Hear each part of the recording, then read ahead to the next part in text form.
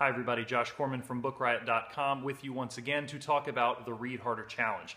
On this video, I want to talk about the retelling of a fable or fairy tale task. I don't know if it's just me or if it really is this way, but it feels like in recent years there's been kind of a swift uptick in the amount of books being written, novels being written, where they take a fable or fairy tale, something that's really well known, and reimagine it, repurpose it in some way. I've actually talked about Odyssey, the comic that I like so much from Image. That's Matt Fraction and Christian Ward are the writer and artist on that, and they've done something like that. It feels like I'm seeing that in a lot of places. Maybe those stories are just kind of jumping up in popularity, maybe because you're able to take those forms and those structures and those characters that are so well known and well worn and inject something new into them, which really speaks to people because they've got the familiarity, but they've also got something new to pair with it. So a few recommendations for you this week. The first is a book called Wicked by Gregory Maguire. Now, unless you've been living under a rock, you're probably familiar with Maguire and his work. Wicked is, I'm pretty sure, the first of the books that he released that do exactly what I was just talking about. They take a familiar story, a common kind of fable or fairy tale, in this case, one that's a little bit more modern itself in The Wizard of Oz, and it takes kind of this adult look, I guess is maybe the best way to say it, at the trials and tribulations of all those characters that we're so familiar with, both from Baum's work and of course from the famous movie from 1939. What's so cool about Wicked is that it prescribes a much deeper psychology to all of the characters, and their motivations are not exactly as they're presented in the movie. If you ever read the True Story of the Three Little Pigs, which was a kid's book that came out, I think maybe when I was in elementary school, so it's been out for quite a while, and it tells the Three Little Pigs story from the wolf's point of view. That's kind of what Wicked is. It's not all from the perspective of the Wicked Witch of the West, as she becomes known in the books and the movie, although not here in Wicked. That's not how she sees herself. And in fact, there's actually a lot to like about her and a lot not to like about Glenda the Good Witch. Dorothy comes into it kind of only from the side. I've still never seen the musical, which has won all sorts of awards and has been running for a very long time. But that kind of tells you the phenomenon that this became and why it's so interesting to people, or how well it works. And as the source material for that play and for a lot of the books that kind of came after, this sets the stage and sets the template of taking this alternative perspective and really examining what turn out to be very human problems for all of the creatures and the inhabitants of the land of Oz. And so even though you know the story in one way, in a lot of ways, the injection of kind of fresh ideas and fresh material into this story keeps you guessing. And it feels in that way kind of like a peek behind the curtain, like this is the real story, and the Frank Baum books and the movie are kind of the polished over kids versions. One of the things that I think stands up best about Wicked is its examination of good and evil and how the assumptions that we make about people that we want to prescribe these sort of black and white good and evil moral judgments toward typically do not see themselves that way, and the explanations are not quite that simple. The next book I want to talk about is by Helen Oyeyemi. It's Boy Snow Bird. I think Boy Snow Bird came out early last year.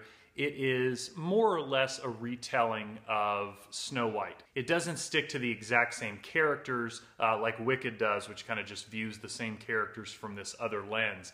But it takes that story and uses it instead as a template to examine racial identity issues. It's set in Massachusetts in the 1950s, and Boy Snow Bird, the title of the book, actually those three words refer to the three names of characters. Boy is actually the name of a woman who we see grow up. She gets married to a man who already has a daughter named Snow. And then Boy and Arturo, her husband, actually have a child together named Bird. It comes to light that Arturo and his daughter have been passing as white for Snow's entire life. She did not know that, but tensions arise. Boy actually ends up sending Snow away out of the house, and then we kind of see things from Bird's perspective as she tries to reconcile everything that has happened and her own understanding of identity and family, and the loss of a stepsister who she wants to understand more fully and wants to know in the wake of this kind of family fracture that goes on. And it's an exploration of those questions of racial identity as well as family. Oyeyemi is another writer who has done this same kind of thing a lot, where she takes a fable or a traditional kind of story and reimagines it. There's a book that she wrote called Mr. Fox that I think kind of landed her on the literary map. It is another kind of slanting reimagining of a fable. The last recommendation is actually a comic which has now ended its run, called Fables. And I think, if I'm correct, there are 22 trade volumes of the comic that started running, I believe, in 2002 and just ended, I think, this last summer. If you have a library card, this is a great way to take advantage of it.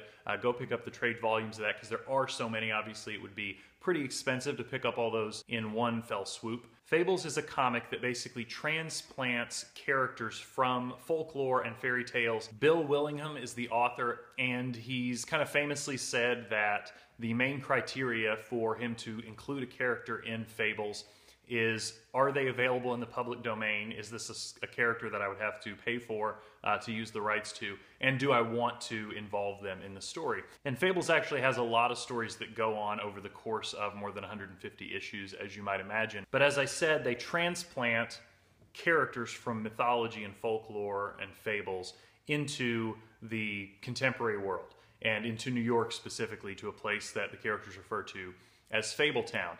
Now, a lot of the characters, for example, who we might consider the main character, is more or less the big bad wolf named Bigby in the book. And Bigby is more reformed as a character than his alter ego in the folklore universe. And so he's actually a detective who is trying to solve the murder of Rose Red, who's Snow White's sister. That's how the whole thing opens, this kind of murder mystery. The characters have been kind of forcibly removed from their fairy tale homeland and forced to resettle in New York, and their safety and security comes under stress when Rose Red is murdered.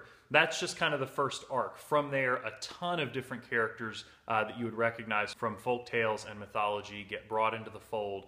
You've got this kind of thriller aspect, a detective story arc is in there, and it branches off in a ton of different directions. I'm not going to try to capture 150 issues worth of character and story arc into one short video here. But if you like comics, or maybe you haven't gotten into comics because of the whole superhero thing, and you feel like that whole universe is just too much to try to dive into blindly, then Fables is a great comic that doesn't really play to any of that stuff and has this different draw for its source material. It's really smart. It's always fun to see these characters brought to life in reimagined ways. The same things that I've talked about Wicked and Boy Snowbird doing, Fables does as well, in giving us kind of a different lens through which to see some of these characters who have, like the characters in these other stories, very human problems, very contemporary, real life kind of issues that just happen to be played out through the familiar personalities of these really well-known characters. So pick up one of those three, or find another retelling of a fairy tale or a fable, and let us know about it. Whatever book you read, tell us in the comments here below the video. Share those with us on social media. Use the hashtag #ReadHarder to tell us what books you're finding to complete these tasks of the challenge.